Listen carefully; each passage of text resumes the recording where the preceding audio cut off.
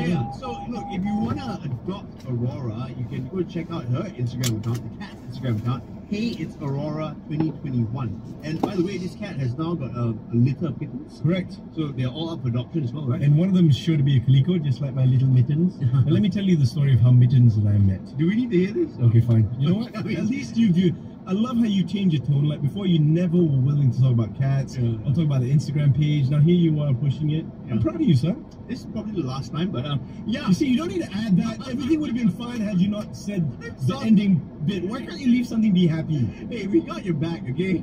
.com.my. Yeah. It is up there. And please, check out Aurora's Instagram page. You mentioned that already. Yeah, for sure. Fantastic. In the next hour, you get to win.